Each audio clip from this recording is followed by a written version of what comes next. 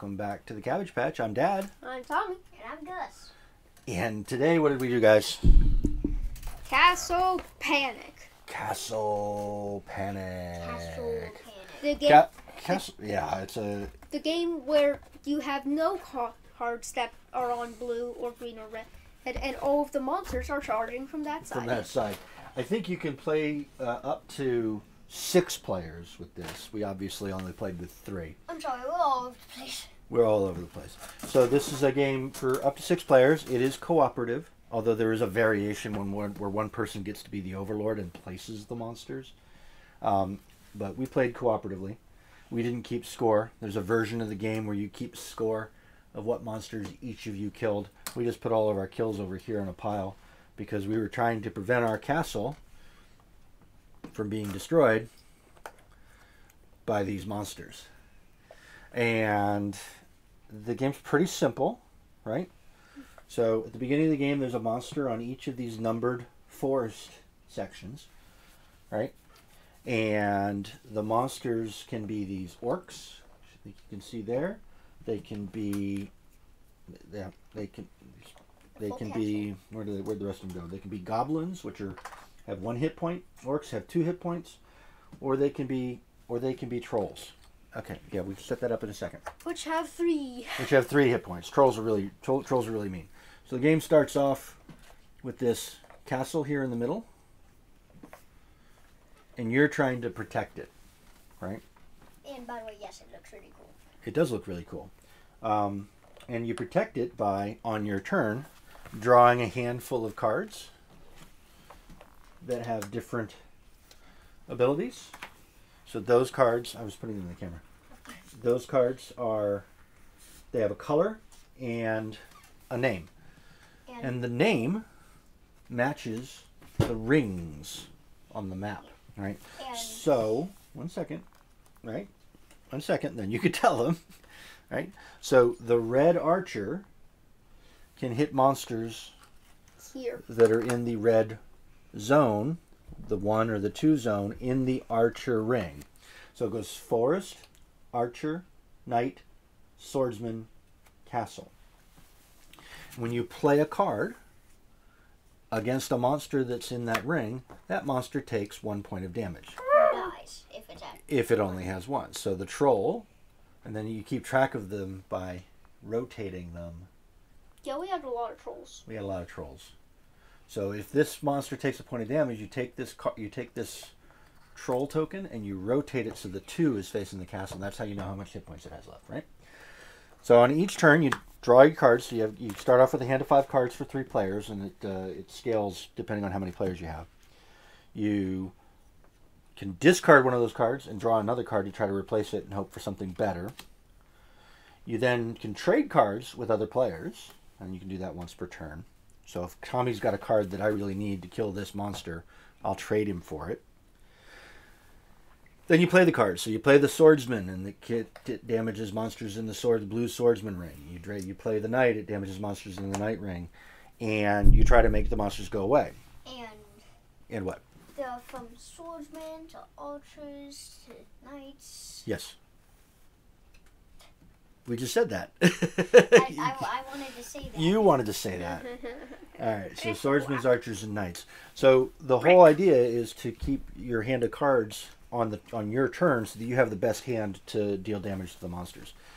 When the monsters, and then you play cards, you do damage, then you move the monsters. And on every turn, the monsters move up 1 space. So they start in the forest, and then at the end of a player's turn, they move up 1 space. Right? And all of the monsters move. And if a monster gets to one of these castle wall segments, it takes a point of damage and the wall goes away. If the monster gets to a castle segment, it takes a point of damage and the castle segment goes away. If there's a monster inside the castle walls, instead of moving forward towards the castle, it moves clockwise around the castle, damaging the castle places until it loses all its hit points. Or somebody plays a card to kill it. And there are only a few cards that can kill monsters that are inside the castle. All right, there's the barbarian, and then there's there's another one. The hero. Can the hero do it? The hero might be able to do it. So the object is to prevent the monsters from getting to the castle. And throughout the game, you can build and rebuild wall spaces. Using brick. Using brick and mortar. You can fortify wall spaces there. So you put a little hanger on that wall, and that gives that wall an extra hit point, right? So that instead of it going away, you take away the fortification. And the game ends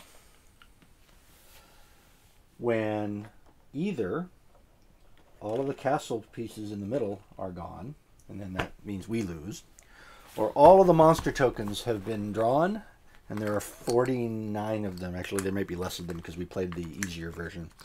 And all the monsters have been killed. I'm alive again. Yeah. So that's the game. Did we win or lose? We lost. We lost. Badly. We had about that much left. One time a boulder came onto the scene, it completely missed anything. Oh, that's right. There is a boulder card, so if you draw a boulder... and we forgot one part. A boulder comes in and destroys anything in its path. And at the end of the end of the player's turn, after you've moved the monsters, you draw 2 more monsters. That's how you keep cycling through the monsters. And how do you place the monsters, Gus? You roll the dice. You're not Gus. Roll the dice. Right. So roll the die. And you got a 6. So you put a new monster in the forest over here for the 6. And then you roll the dice again. And you got a 5. And some of the tokens do things. So this one says, move all the monsters in the blue section forward 1. So that's scary. And as Tommy said, that there's a thing called a giant boulder. And if you roll the dice, Gus. Roll the dice. Gus just rolled a 2. So the giant boulder would start in the forest over here. And it would roll all the way through the map. Break that wall. Kill those monsters. And off the other side. So the giant boulder can be both good and bad. But it keeps rolling. Because it takes everything out. R.I.P. Orc. And wall piece. And that's basically it. There are cards that'll let you defend the castle, but there aren't very many of them, so you have to use them. You have to use them judiciously, right? Yeah, even though I don't know what that means. You use them when you need them, and not just abuse them, right? So, if you can afford to take some damage, maybe you save the barbarian until you only have 1 castle piece left, and then you can get that. Don't abuse your powers. Don't abuse your powers. And that's it. What were there any rules we didn't remember?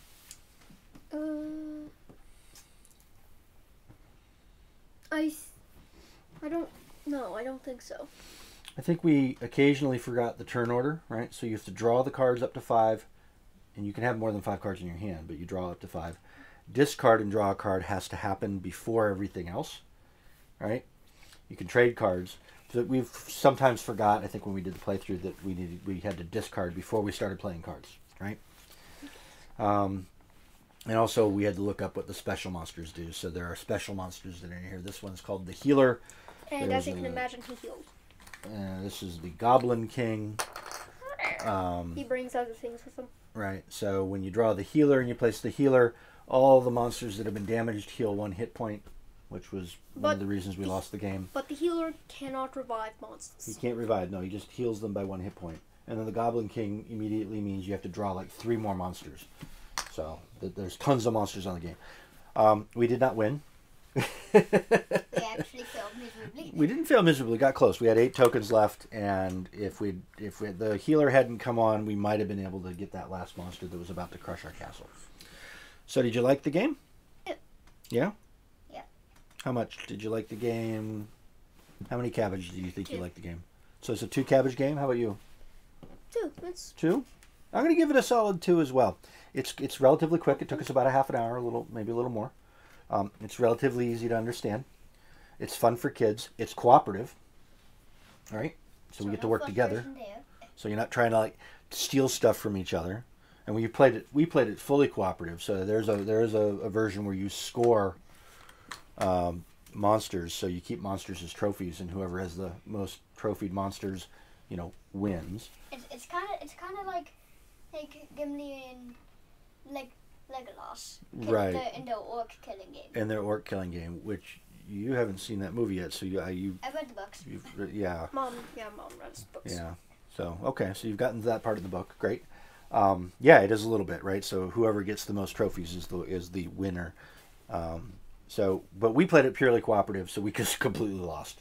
I'm not sure which one of us killed the most monsters, but that's it. I think I'm going to give it a 2 as well. So that's 6 cabbages. Pretty solid game. So. And will we play it again? Yeah, probably. Yeah, probably, because it's fun. It's easy to play.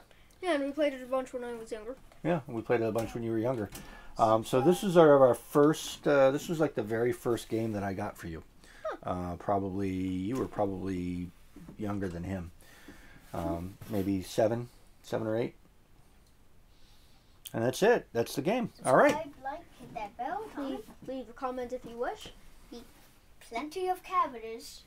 Don't Not us. Not Don't eat us. us, though. Don't eat us. Nobody's going to eat us. We're far away. They're all on YouTube. Hopefully. Unless they next door neighbors. All right. Well, Or we will. unless they're boulders. Yeah, or that's their boulders. We will see everybody next time. Thanks. Goodbye. Don't let the boulders get you.